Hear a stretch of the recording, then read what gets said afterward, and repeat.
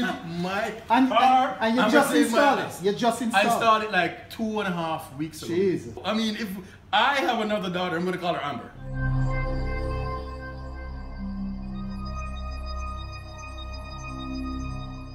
Hi, I'm Tony Williams, and I was a recent victim of a car theft. I was at home in the Kingston 8 area. I heard a knocking on my door.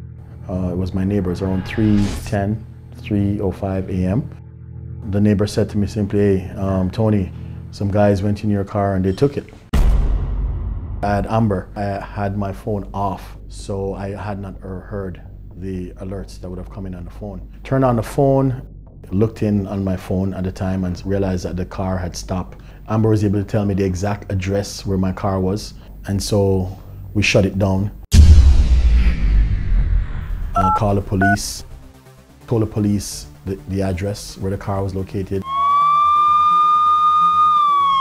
Unbelievably, 10, 12 minutes later, my phone rang, and the police said, Mr. Williams, you have located your vehicle. It's surrounded by the police, and we have the wrecker on the way.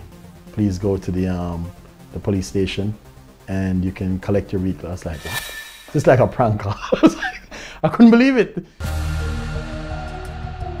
This is unreal. For what I paid for this service, I mean, it was incredible. I mean, it was like, it was an emotional moment. I mean, a feeling of something finally working in this country.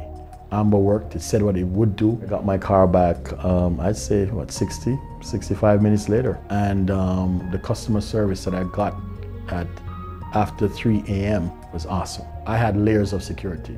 There was the alarm on it. There were certain other security features. An alarm really is a joke to these car thieves. But when I checked on my phone, it stated like 2:40 a.m. device removed. I thought it was Amber. What it was, that Amber picked up the fact that they had removed my alarm, not realizing that Amber was with them the whole way. So if you don't think Amber is worth it, hey, I don't know what to tell you. I benefited from it, and it was awesome, and I'm not leaving it.